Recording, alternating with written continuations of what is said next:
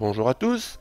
Alors aujourd'hui on va installer PHP 8 sous Windows et on va le configurer pour Symfony 6.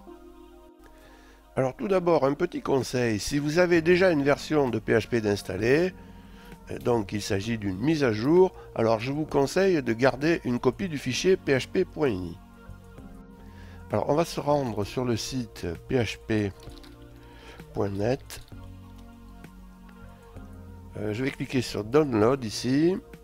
Ici, je vais cliquer sur Windows Downloads.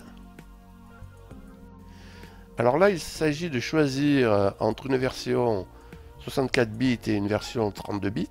Donc là, vous voyez avec votre CPU. Et vous devez choisir aussi entre une version thread safe et une version non thread safe. Donc si vous voulez en savoir plus sur ces deux modes, je vous conseille d'aller sur cette page. Là, vous saurez tout sur le pourquoi du comment. Et je mettrai un lien dans la description. Alors moi, je suis en 64 bits. Je vais prendre cette version thread safe.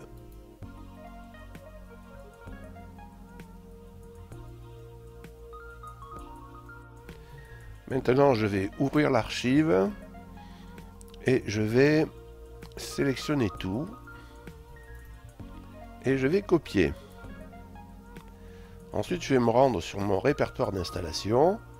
Je vais aller dans Programme et je vais créer un nouveau dossier que je vais appeler PHP.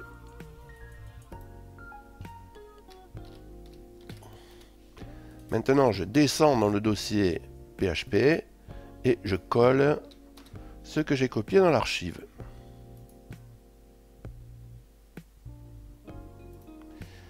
Ensuite, j'ai un fichier qui m'intéresse particulièrement. Ici, c'est le php.ini-développement. Si vous êtes sur une machine de production, c'est celui qui est en dessous. Donc là, je vais faire un copier, coller.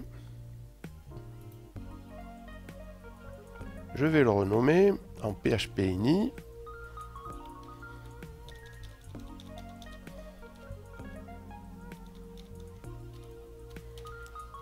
Voilà. Et je vais le prendre en édition avec VS Code. Et je vais mettre tout ça de côté.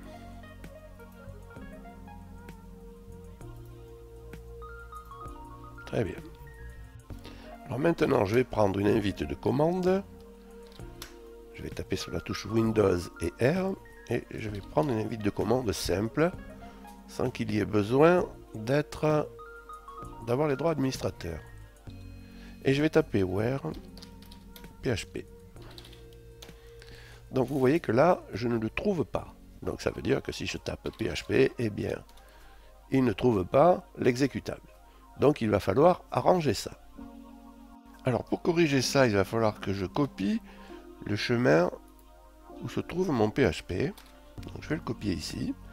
Et ensuite que j'aille dans les paramètres et que je recherche les variables d'environnement. Je vais taper environnement, voilà. Modifier la variable d'environnement. Variable d'environnement. Donc je dois modifier le pass. Je clique sur modifier ici, sur nouveau, et je vais coller mon chemin et j'appuie sur entrée. Maintenant je fais OK, OK et OK. Alors maintenant je vais fermer ça et je vais faire Windows R pour prendre une invite de commande. Il faut prendre une nouvelle invite de commande. Ne prenez pas celle que éventuellement vous auriez gardée parce qu'il faut recharger le pass. Et là je vais taper maintenant where PHP. Donc là il me trouve le PHP, d'accord. Bon, c'est bien celui que j'ai installé, hein. Ça n'est pas un autre, hein, parce qu'il peut y en avoir plusieurs, il faut faire attention à ça. Et je vais taper php-v. Et vous voyez que là, donc, il me donne la version de mon PHP. Bien, maintenant, donc je vais fermer ça. Alors maintenant, ce qu'on va faire, c'est configurer PHP pour Symfony 6. Alors pour faire cette partie, la Symfony CLI, donc l'interface en ligne de commande Symfony, doit être installée sur votre machine.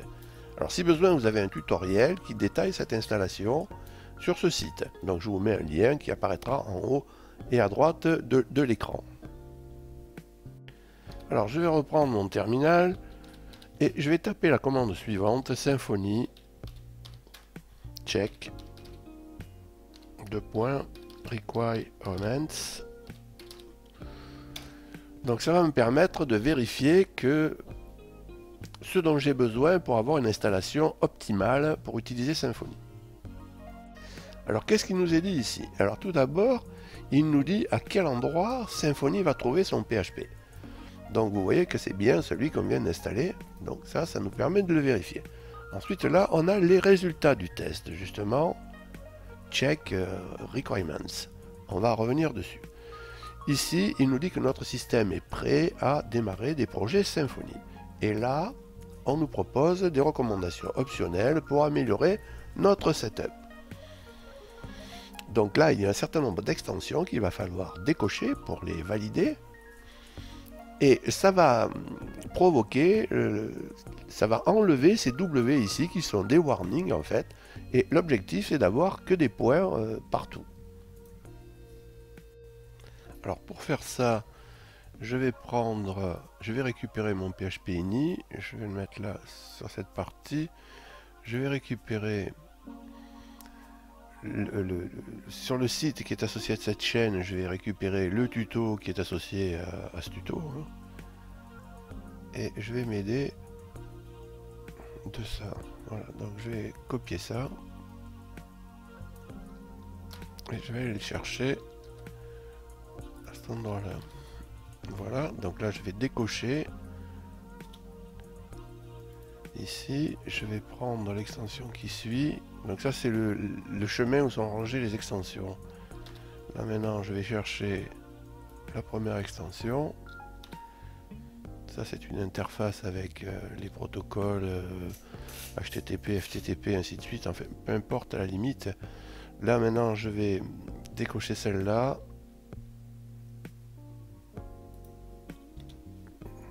TL, mbstring. OpenSSL. Et où elle est là. Puis PDO MySQL. Donc il faut une interface PDO. Ça dépend de la base de données que vous utilisez. Donc moi là j'ai MySQL. Hein. Ensuite OPCache. Ça c'est peut-être un peu plus bas. Ça c'est l'optimiseur de performance. Donc je vais le chercher lui aussi. Voilà, donc je vais le décocher. Et ensuite il faut faire une modification sur la taille du cache.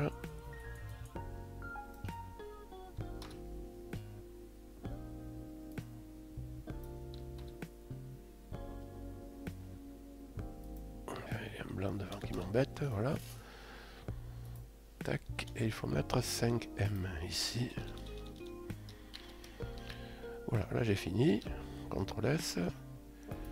Je vais demander les droits d'admin. Et c'est bon. Alors il ne me reste plus qu'à faire mon test. Donc je vais reprendre ma console. Et je vais retaper ma commande. Et vous voyez que là, je n'ai plus aucun warning. Donc là, ma configuration est optimisée pour Symfony. Alors ce tutoriel est terminé, je vous remercie de m'avoir écouté. Alors comme d'habitude, si vous avez appris quelque chose dans le tutoriel, un pouce vers le haut est toujours le bienvenu. Enfin, je vous rappelle que vous avez la possibilité de vous abonner à cette chaîne. Dans ce cas, n'oubliez pas d'activer les notifications. Salut et à bientôt.